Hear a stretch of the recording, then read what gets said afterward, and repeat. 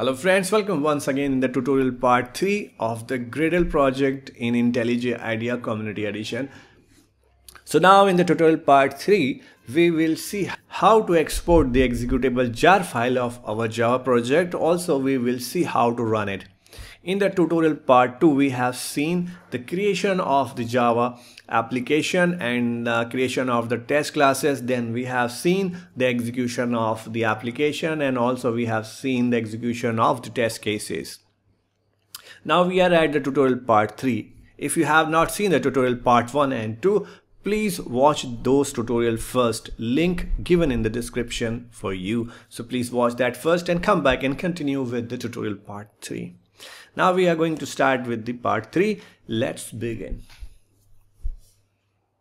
So let me take you IntelliJ IDEA. This is the same project which I have used in the tutorial part 1 and tutorial part 2.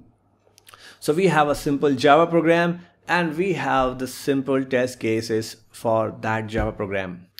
To export the executable jar file, we need to add few things in the build.gradle file. So first click on your build.gradle file and open it in the editor. Now we will add some code here. I have that code ready in the notepad, so I will go to the notepad and then I will copy that piece of code and I will come back here and here I will paste it this way. You can see what I am doing. So we are creating a jar section. Inside that we have the manifest and we are specifying the main class for our Java program. Basically my program has the main method. This is my main class, so I have to mention the main class name at this place. In your case it may be different, so you have to use the fully classified class name. If you have used the package structure, so please use the complete package structure. Suppose you have a two package structure, so org.com something and then dot, then put the class name. If you have used that kind of structure, so you have to use that way. In my case it is directly used, so I have simply giving the name of the class file, main class file. On the right hand side you will see this elephant signature, elephant icon with the refresh button, so you need to click on it once to load the changes into the system, because we have done the some changes in the build.gradle file, which is important to reload. Once you've done it, go to the Gradle tool window and go to the build section, and here we have the build task. You need to just double click on it. When you do a double click, you can see some activity will start, and finally you will see such a message, build successful. That means your build is done. And now we will go to the project directory structure. We will see the build folder and expand this node. Come to the libs. Inside the lib you will have your executable jar file. So this way we will generate the executable jar file.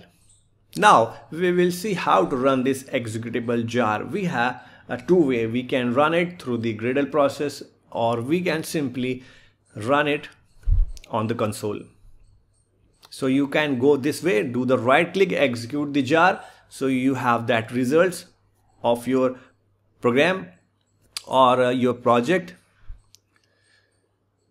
Or if you want to run it in a different way, we will simply put a few things inside the build.gradle file, because we need to do some changes in the build.gradle file. If you don't want to run your jar file with the right click, so we will use one important change in the Gradle file. So please come into the Gradle file, build.gradle file, and just come downside of the plugins. So inside the plugins you have to update the ID. ID is equal to application and then add this piece here. So application main class name simple Java program. In my case I have given only the name of the class because I have not used any package structure. In case if you are using the package, so you have to give the full name like this way, com.org.something and then your class file name. So I have done a simple way. So once you've done it, you will see this refresh button. Please click on it to reload all the changes. If there is any error, IDE will report you, and now we have done the spelling mistake.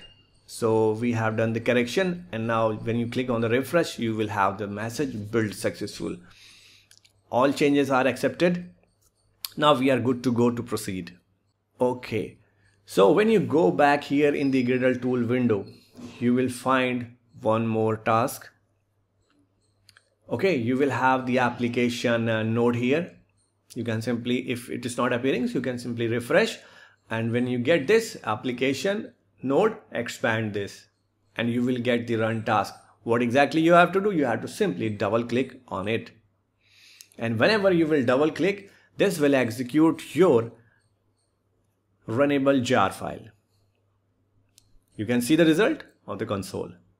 So this time you found the way. You need to simply go to the run and you need to simply double click and your executable jar will launch. So guys, this is the way you can run your executable jar file here in the IntelliJ IDEA. So this is all about in this tutorial session, and I hope you guys found this tutorial relevant and useful. Please hit the like button and please subscribe to learn more. And for now, thanks for watching. Cool IT Help.